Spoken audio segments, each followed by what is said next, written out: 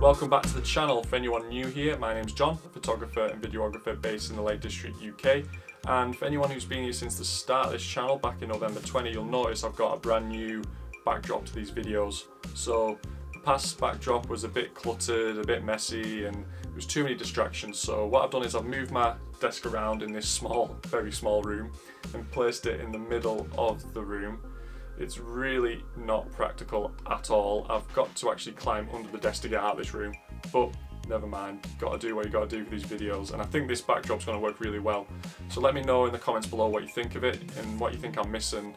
It'd be great to get some tips from everyone to help develop this backdrop, because I think it's going to work really well. It's really clean and it'll help me create better thumbnails as well. So yeah, let me know below, that'll be fantastic. So in today's video I want to talk about landscape photography and my biggest piece of advice I can offer. Basically, the subject of this video is going to be all about thinking outside the box. So it's very easy to rock up to a place in the Lake District especially, or any kind of picturesque place, and take that classic shot. So in the case of the Lake District, the classic shot for me that I see a lot of is the jetties or piers that we have on all the patches of water in the national park.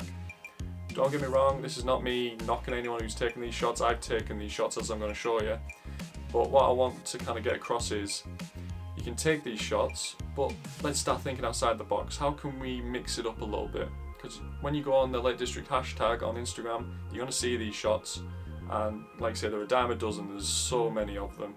So I want to go through how different ways that we can mix it up a little bit. Still include the jetty in the image, but we're just going to, like I say, think outside the box and try and vary the types of shots that we take.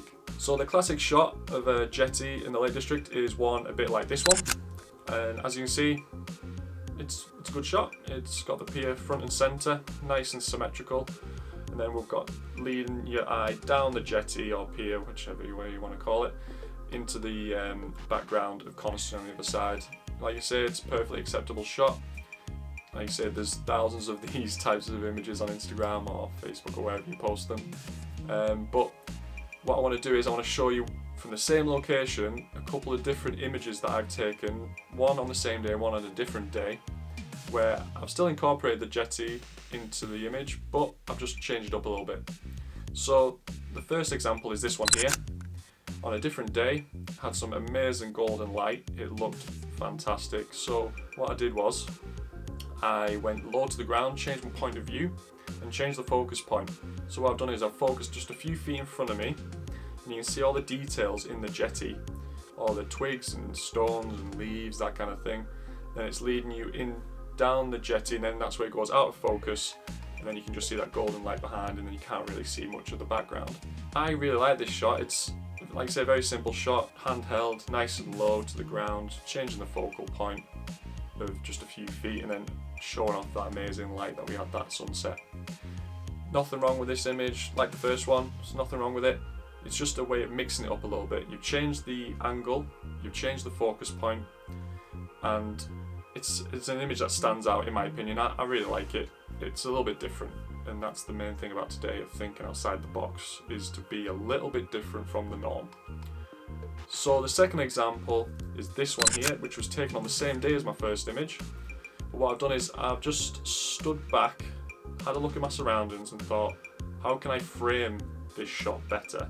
So what I've done is I've taken a few steps back, gone in towards the trees which surround the pier, and what I've used is the trees and the bushes and whatnot to frame the shot. So again, it's just a different point of view. So when you come to these kind of locations, don't just rush in, take the shot that you want to get, that you've got in your head, and then go. Take a few seconds, have a breather, have a look around and think, right, how can I incorporate this jetty, but just a little bit differently than just standing in front of it, front and centre, bang.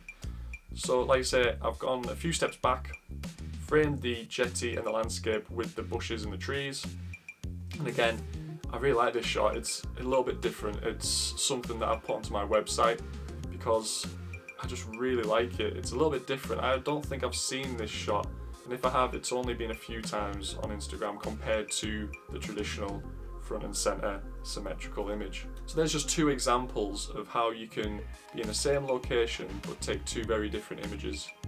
Like I say, there's nothing wrong with that first one. You want to get that symmetrical shot or the same shot but a long exposure, which you do see a lot of. Again, look fantastic. I've taken that image. I'm sure hundreds, thousands of people have. It's a great shot. But like I said, take a few moments to have a look at your surroundings and start thinking, how can I make this different? So that's the biggest takeaway. Think outside the box. So if you like this video and you thought this tip was helpful, hit that like button, that'd be absolutely amazing, thank you.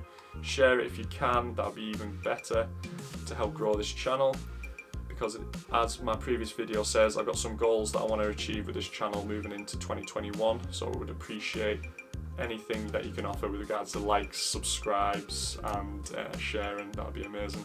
Oh, and don't forget that notification bell, because I know a lot of people are missing out on these videos because they haven't hit that notification bell. I'm talking to you, and you know who you are, so hit that bell so you don't miss out. So thanks again for watching, and I'll see you in the next one.